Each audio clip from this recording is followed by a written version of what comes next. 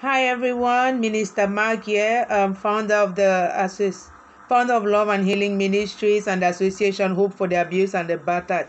Everything put together, I want to appeal for support and for donations towards, I call it our end of campaign party with the children in the village of Mangaba, where I've been doing work like since February, and in the month of August we started an evangelism outreach twice a month, and so we are stopping on the 21st of October, and the children are going to act an activity, play, and we are really trusting God that we'll be able to have a small party for the children, not a big one. Our budget is set at 50,000 francs, everything included, and we really believe God that He's going to send us some support through people. No amount is too small, and I'm doing this because I'm instructed to do this, and I'm really grateful that I walk in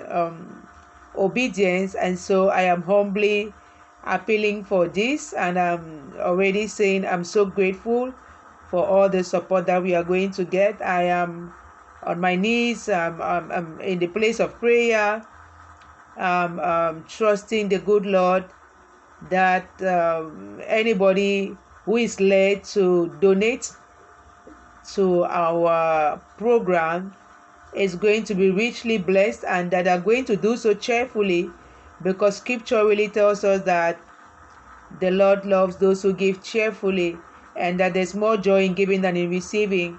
And when you're giving to these children, sometimes you might not even hear their thank you, and of course they cannot sow back into your lives directly, and that's the kind of giving that Jesus also encouraged us to do. Don't give to people who can give you back. So I'm so grateful.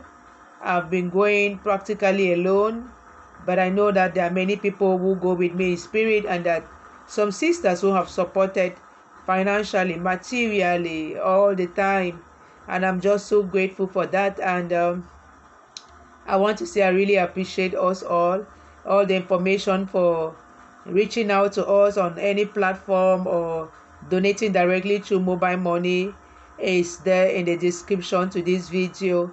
Okay, have a fulfilling Friday and wonderful weekend ahead.